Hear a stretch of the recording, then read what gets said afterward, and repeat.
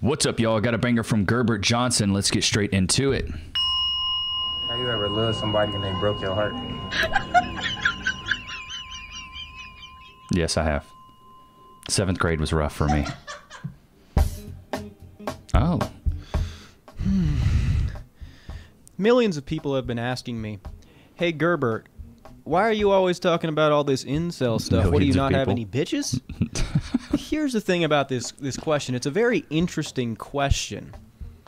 In that no one ever seems to ponder the possibility that maybe it's that don't have me. Anyways, I decided to talk to a dating therapist to see if I can find a good match. I don't know, man. I feel like I'm a decently handsome guy. I try to put in effort to my appearance. I work out, whatever. It's just, I don't really know where to start. Bro, I'm gonna keep it a buck. Does this guy look like he's a dating specialist? Be honest, man. Come on. You know, where to meet girls. I'm just struggling. Tell me about what kind of girls you're going after. Like, what are you looking for in a woman? Mixed Asian. Half white, half Asian. Big under thighs. Bow! Nice rack. Bing bang. Big tit. Tall. Like, taller than me, 6 foot tall. 130 plus IQ. 32-inch vertical. Jesus. No tattoos. Debt-free. Virgin. He's Did I say capping, big? dude. I said big rack, right? You said big racks, yeah. Yeah, so that's about it. Women, they date up. So what you have to do is you have to schizophrenia and bipolar disorder. The type of woman that you want has to have either 2 or 3 of these mental disorders. Everyone with auras, Wait, what? they have a roster. And in order to create a roster, you need to pray after mentally disabled women. Let's be real. You're white. You're pasty. You are milk. Yeah. You are vanilla. You have 0 flavor. There is 0 seasoning to you. How to manipulate an autistic woman. And that's where the Hey, dark wait, is this triad- guy being for real? How to manipulate an autistic woman? Bro. This man should never be giving any advice. comes in, because the dark triad is quite literally black. No, you're not advanced yet for the dark triad bedroom game. When you meet an autistic woman, and this is obviously going to be after you've black maxed, right? Yeah. After I have this course, Black maxed? it's going to tell you everything that you need to know about using the dark triad and also the female triad that I told you about earlier. And on top of that, it's going to teach you all the tricks that you need to take advantage of He's even laughing. What? schizophrenic. The full course is going to be roughly $998.86. It is a big investment, but Bro, you can cut my ebook for $10 that is way better than that. I need you to Link in feel that description. investment so that you can be invested in this course. Okay. You know, Bro, that is You may the have worst seen- advice I've ever seen. The dark triad. Does somebody want a chunola? So today's treat of choice is a chunola. Shout out to Purina for making these. Free. Wait. Free. Go to your place. Horrible advice. Absolutely horrible. The dark triad, preying on women that have mental disorders. No, the only thing I would say, if you want to get a chick, first of all, you need to be something that attracts chicks, right? You need to be mentally stable, physically fit, financially fit. You get that, then women will come to you. You're going to be like a magnet. You chase women and they run. Some of the worst advice, especially from a younger guy, I can tell he doesn't get a lot of play. He's just trying to prey on guys to sell them a course. It's awful, dude. Absolutely awful. Seen this general social survey graph from 2018, but you probably Okay, have so see, bro's insane chart. Young male virginity on the rise, 27%. God, that's a lot. Young men driving the decline in sex. Goodness gracious. seen the updated version of 2022. The older graph shows that male virginity has supposedly skyrocketed since 2012, but the newer one shows That's when that Tinder came since out. then it has plummeted. I, like many other people, even recently, surmised that this was an ongoing trend, only getting worse, especially because it was pre-pandemic. Let's just say the rate of growth was consistent. If we would extend the graph to 2022, the number would be around 38%. But we're coming to find out that maybe it was just a blip. Bald head bitch. Is this whole idea of an ever-growing incel population, this kid's great, women only wanting to engage with jazz, leaving many men to be virgins, some sort of illusion? A way of chronically online men to project their own failures onto a larger societal problem? As the saying goes, misery loves company. Is there actually a rising virginity rate? Are more and more men becoming incels? How many incels are there actually? You'll find out in this video. Be sure to like and subscribe, lookofthedead.com for merch. How is it that in 2018 the virginity rate was almost 1/3 of all men, but in 2022 it plummeted? That doesn't even make sense post-COVID. Well, the truth is that these general social study surveys have quite a low sample size. Better data sets with over 10 times the sample size show that virginity is steadily increasing very marginally. It's not nearly as sensational as the 2018 graph that went viral. Also, in this graph, the rates between men and women are quite similar and following the same trend. Now, again, these are all surveys. It's not like scientists are running around gathering the fiber off of these guys' scrotums to actually prove concretely whether or not they're getting laid. Okay, they could be lying. There could be a Hawthorne effect going on here. But it would be dishonest to say that's what's going on with this newer graph when everybody on the internet took the 2018 General Social Survey graph at complete face value. People will, on the internet, latch on to the most sensational, extreme data there is, even though it's far from the best. And then I did the same thing, drawing all these conclusions. And I mean, there is a slight trend going on, but it's not that crazy. In actuality, you might just be a fucking loser. So are incels out? God, this kid. Let's go back. Let's skip to this part where he talks about how many incels there actually are. So how many incels are there actually? Some people would posit that they don't exist, that any man, if he tries hard enough, can find a partner if he just does the right things, as if human sexuality is completely moral and fair and there's no genetic factors involved. There are some people, some true cells, they're called, true cells? in the sort of incel vernacular. Men with autism have a very high chance of being a virgin. I don't think it's really people's place to sit there and gaslight these guys when they're on a fundamentally different social wavelength. So they're valid. Life circumstances do produce genuine incels, but there aren't a lot of them. They're actually relegated to the bottom percentages of men. Not like many people would claim that the bottom 80%. Well, you guys have seen Love on the Spectrum, right? It's really tough for those guys and girls. So I don't know. I can definitely see how if you are autistic, it's a little bit tougher just because you're socially awkward. Or go get drunk enough to be sociable and pork a four. If you haven't, it might sort of eat away at you. You might think it's way more impactful and better than it actually is.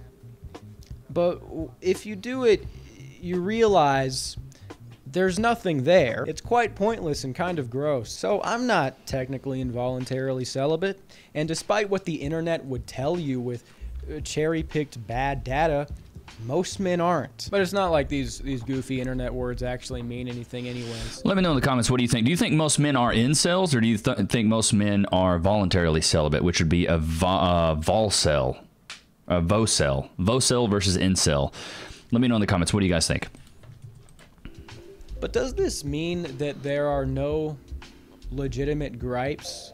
There are no good points raised by these guys? Is dating today completely fine and you're just a loser if you have problems with it? I suppose it would be fair to call me an incel, because when I look at postmodern dating, when I look at the state of relationships today, I do hate it. I do despise almost everything that I see. I think it's deeply twisted and all fucked up. Allow me to define my parameters for a successful relationship. The longest running study of human happiness is quite thorough. It's been going on for 70-something years, studying the same sample group. Frequently, there are check-ins. They don't just give these people surveys. They do blood work, brain scans, test every measure of their mental and physical health, which are correlated. What did they find, you ask? Well, people with close personal relationships. Now, the original study group is old now. This is almost always supplied by their life partner. During the intervening decades, the control groups have expanded. In the 1970s, 456 Boston inner city residents were enlisted as part of the Glueck study, and 40 of them are still alive. More than a decade ago, researchers began including wives in the Grant and Glueck studies. The researchers also found that the marital satisfaction has a protective effect on people's mental health. Part of a study found that people who had happy marriages in their 80s reported that their moods didn't suffer even on the days when they had more physical pain.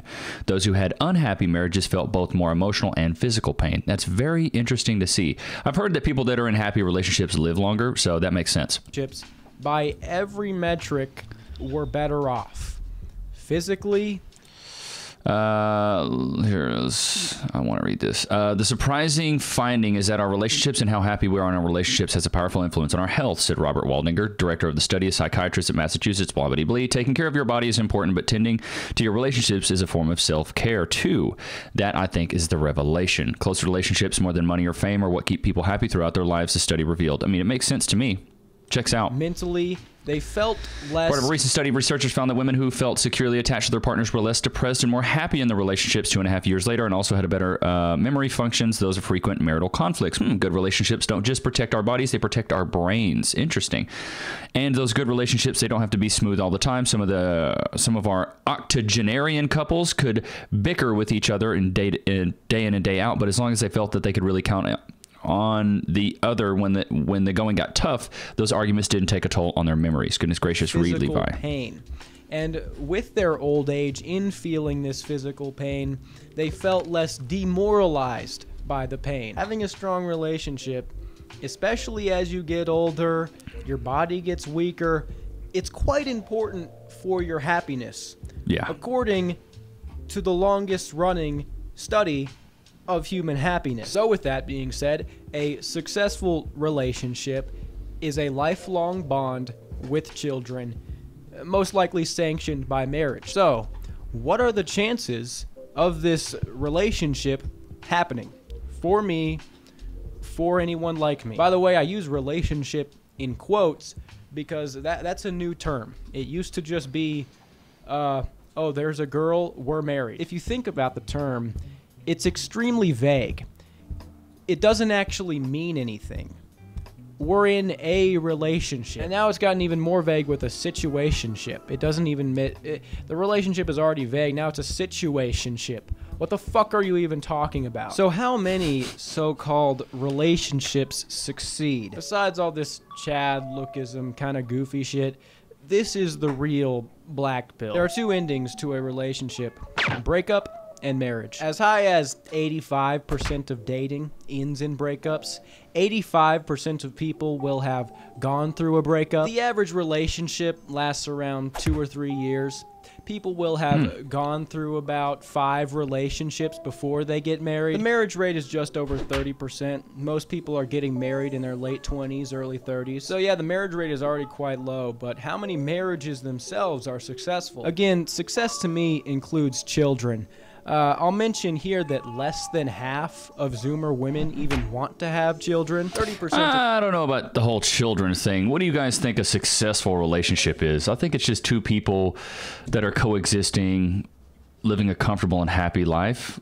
that's fulfilling, whether that's with kids, whether that's without kids. Tony Robbins has talked about this. He goes, a lot of women feel like the only way they can unbuck their own lives is by having kids and getting that unconditional love from a child instead of having it from a partner. I believe if you find purpose in your life, you really shouldn't have to have a child to give you a sense of purpose, right? This YouTube channel is a testament of my own success. You guys give me a lot of purpose because I can come on here, I can share my knowledge, I can share my expertise, and then I get validated from you guys to say, hey, Levi, thank you so much. I appreciate this. Or, hey, Levi, you're funny. Or, hey, Levi, you have a big forehead. Or, hey, Levi, you have a crooked nose. Or, hey, Levi, you have this. And, hey, Levi, you're ugly and you're beat and you're stupid or whatever. I'm just kidding, but you get it. You smell what I'm stepping in. I'm just kidding, but seriously. So I think as long as you get validation from something, it could be extrinsically, it could be a child, it could be a career move. And as long as you feel fulfilled through that, I think that's what really matters. Of marriages are childless. Childless marriages are more prone to divorce. Another 20% are only children. I'm including this because growing up as an only child is quite sad usually, and it fucking blows. You've probably heard. Honestly, I loved being an only child. Let me know. Let me know in the comments. Were you an only child or did you have siblings? Here's why I loved being an only child. And at least for me, I thrived in that environment because it forced me to go step outside of my shell and be extroverted and go make friends. A lot of kids, when they're only children, they could be introverted and just cocoon into themselves and not want to be extroverted at all and go make friends. But it forced me to go make friends, and it forced me to be vulnerable at a young age and go out in the world and possibly face rejection, which made me a better person, which made me grow. So I don't know. What do you guys think? Do you think it's better to be an only child? Do you think it's better to be in a big family and have a bunch of siblings? I had 3 half brothers. I know I've talked about I am an only child, but I do have 3 half brothers. But the thing is, by the time I was like 6 years old, all of them were out of the house. The nearest brother in age is like 12 years older than me. 10 or 12 years older than me. So by the time I was, 6 years old, he was like 18 and he was out of the house. So that's why I always consider myself an only child. I remember a lot of my adolescent years, it just being me. I absolutely loved it. I got the most presents. But then when it came to growing up a little bit, I had to go out there and be vulnerable and meet people, because if I didn't, I would just be alone, which I didn't want to be alone. And I guess for some kids that don't want to be extroverted, that could be kind of a curse, I guess. The divorce rate is about 55%. It isn't just the divorce rate, but the amount of marriages that arguably should be divorced on account of certain factors. We can't know the exact number of these because it's much more qualitative, but dead bedrooms, they're just staying together for the kids, they don't want to go through the process of being divorced, so that's not very good. I'm not saying don't try. I'm still going to, but it looks pretty grim. Dudes obsessing over looks and not being able to get laid is kind of a chronically online diversion. This in itself is mostly driven by social ineptitude, which is a consequence of a lack of community. And there is a lack of community because there's no family. Family is the prototype for all community. A return to community requires a return to family. A return to family requires a sacrifice in personal action. People always talk about returning to community, wanting that back, but the truth is we have been freed from communal bonds and pursuits. There's a tendency to offload the whole problem into something like... Well, I think if you feel like you don't have a sense of community, it's up to you to go out into the world and find your own community. A lot of people, the nuclear family has been completely broken up in the last few decades, I would say. And especially COVID hit people really hard. We're not going over to your grandparents anymore. It's like everybody used to go to the grandparents and everybody used to have fun. And now it's up to your parents, the boomers, and the boomers, some of them aren't doing too well. They're not able to bring in the whole entire family. So, and then COVID also helped separate everybody and realize that, oh, we can do it virtually, or, oh, we can just do it ourselves.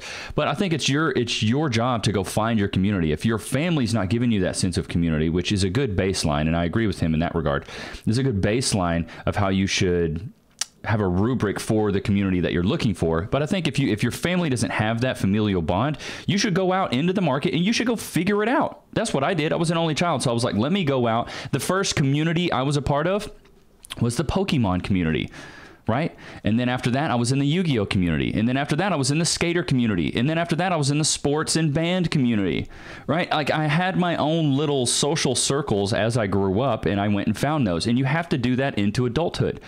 Look at your profession, look at the people you were around, and always remember the amoeba effect. You're only as successful as the top 5 people you spend the most time with, so watch who you spend your time with. But if you're not happy with your social circle, the good thing is you can change it at any time. You can go out there and you can find people to go hang out with. There's groups everywhere. Get on Facebook, find a group, start going to social events. It's very easy to make friends. You want to know the easiest way to make a friend? Walk up to somebody and give them a compliment.